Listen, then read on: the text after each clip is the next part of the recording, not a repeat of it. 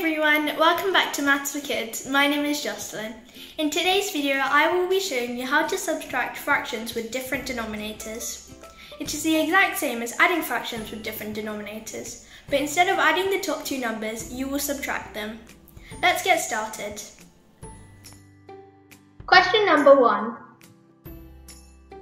Here we have a question, 7/8 minus 1/4. We need the same denominator for this question, so we're going to have to turn 1/4 into something else. Well, we need the denominator into 8, so we need to find out what you can do to 4 to turn it into 8.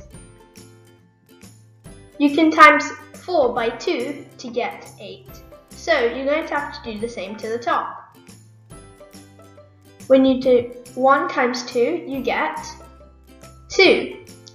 So let's write down this question again. 7/8, take away 2/8. The denominator will have to stay the same.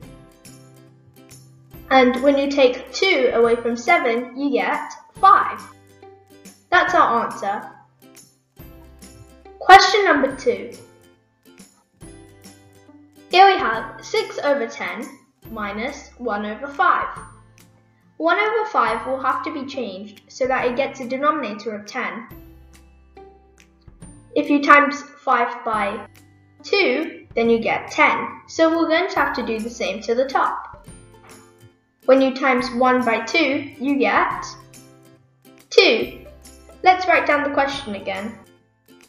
6/10 minus 2/10.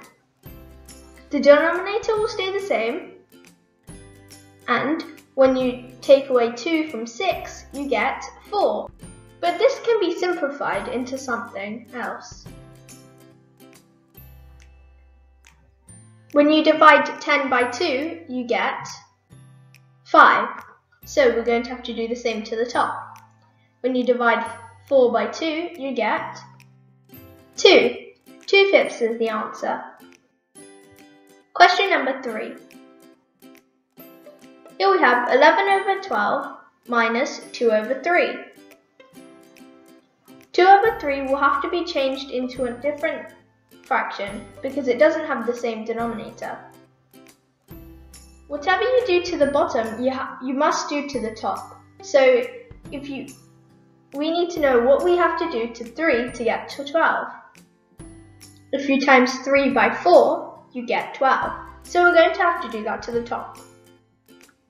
When you times 2 by 4, you get 8. So let's write down this question again. 11/12 minus 8/12.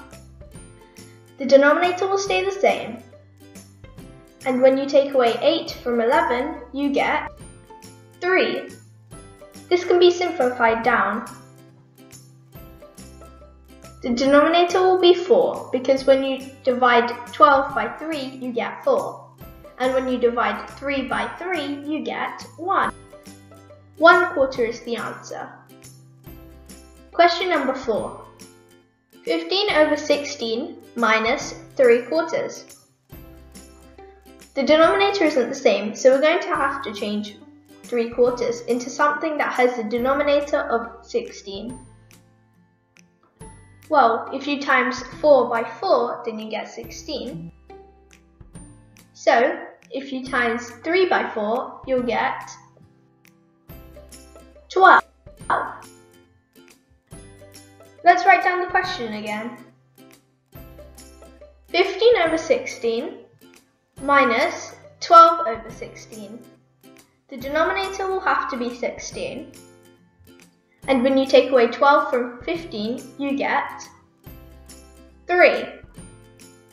Thank you for watching. Please like and subscribe. Carry on practicing. See you soon for my next video. Bye!